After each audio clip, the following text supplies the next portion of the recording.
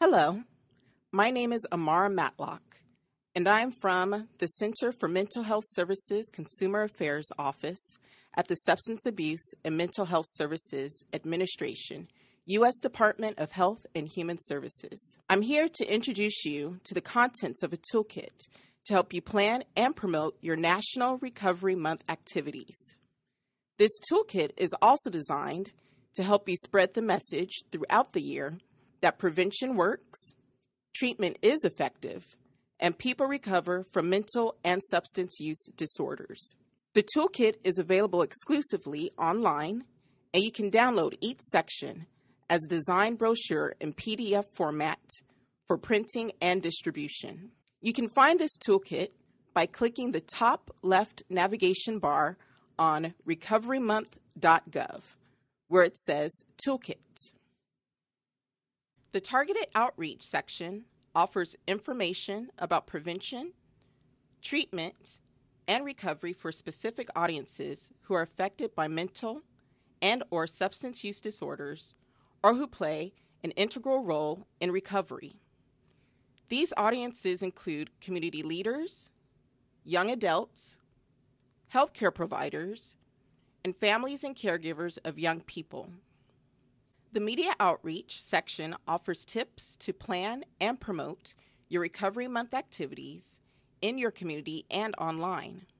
In this section, you'll find templates for an op-ed, media advisory, press release, fact sheet, proclamation, and sample public service announcement scripts. The Resources section lists national and local prevention, treatment, and recovery organizations, as well as organizations that you can partner with for your Recovery Month activities. There's also a feedback form where we encourage you to tell us how you've used these materials. In this section, you can also find information on how to create and build your social network and fast facts on behavioral health conditions. Included in the Join the Voices for Recovery section are vignettes that describe individuals' personal recovery experience. You can also click on infographics to view and download a series of infographics that feature compelling visuals of prevention, treatment, and recovery facts. You can access these sections using a couple of different ways. Through the menu on the top left-hand side of the page, or through the right-hand side of the page in this navigation tree. Let's start with the Media Outreach section. One of the documents here is titled Promote Recovery Month with Events. This document helps you plan and promote both in-person and online events by providing tips on popular event ideas and online trends. Use the links at the top to jump to different sections. Also included in the Media Outreach section are customizable templates for writing and distributing media advisories, press releases, and fact sheets.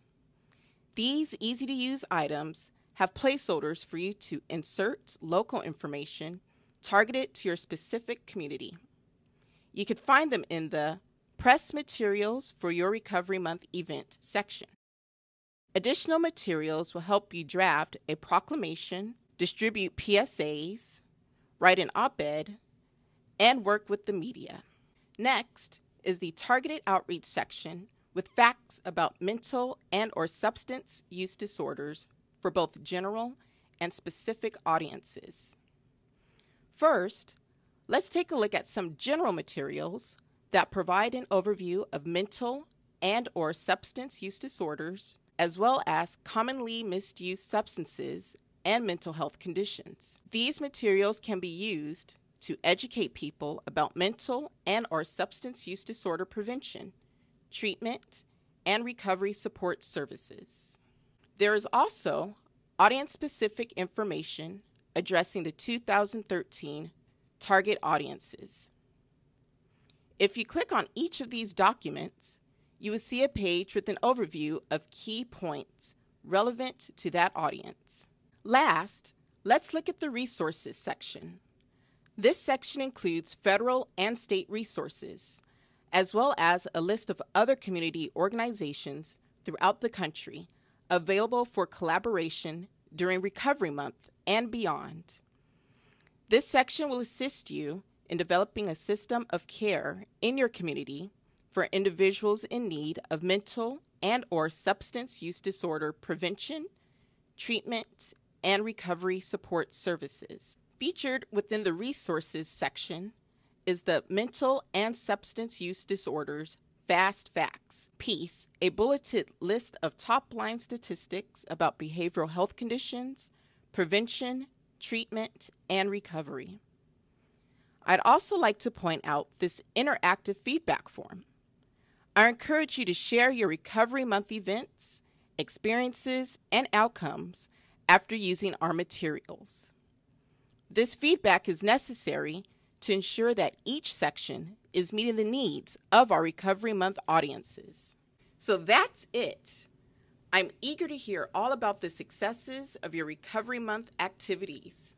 I also want to hear how you've capitalized on this year's Recovery Month theme.